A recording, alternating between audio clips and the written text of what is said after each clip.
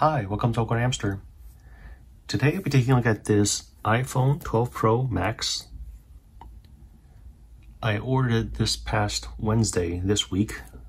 There was actually no delay in getting this. Today's November 13th, Friday, launch date for this phone. Let's open this up. Packaging is definitely smaller than the previous iPhones.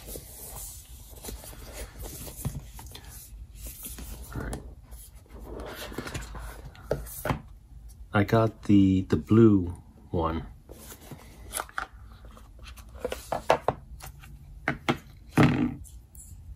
So here is the USB Type-C to Lightning port cable. Put that to the side. Always with these stickers. It only came with one sticker this time. A SIM ejector.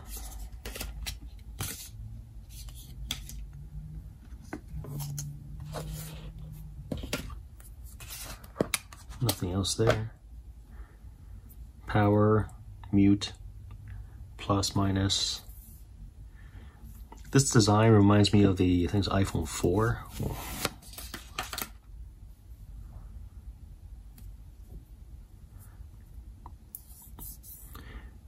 In Jersey, it's pretty cold right now, so the phone is actually really cold.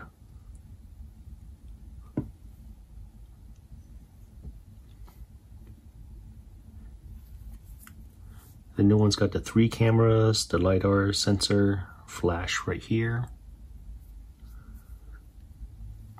We'll see if it powers up.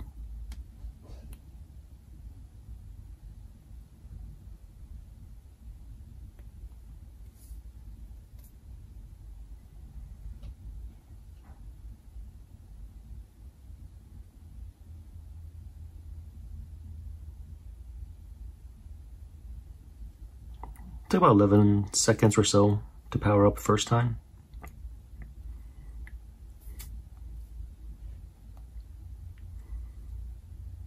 I'll just set this on manually. Alright, turns out my phone was backed up today. I'll be doing 2 trade-ins with my local cell carrier, my phone and my wife's phone. And turns out they said that for cracks on the back, they're not going to count that against me. What they were really concerned about was the cracks on lenses. If that has a crack, they're going to reject it.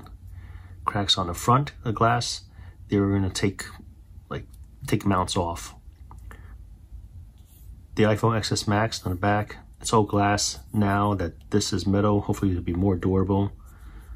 I'm definitely going to get a screen protector. As for a case, I might get a case. I'm not quite sure yet. It's not as slippery as the previous iPhones. But out of habit, I might just get one just because now I want to protect the camera. This display is still beautiful. The previous iPhone I have, the iPhone XS Max, that has a beautiful display too. I wouldn't say that this is anything better. Visually, I cannot tell the difference. It does feel like the phone is slightly heavier though. If you have any questions or any suggestions on accessories I should get for this phone, let me know. Thanks for watching this video. Bye.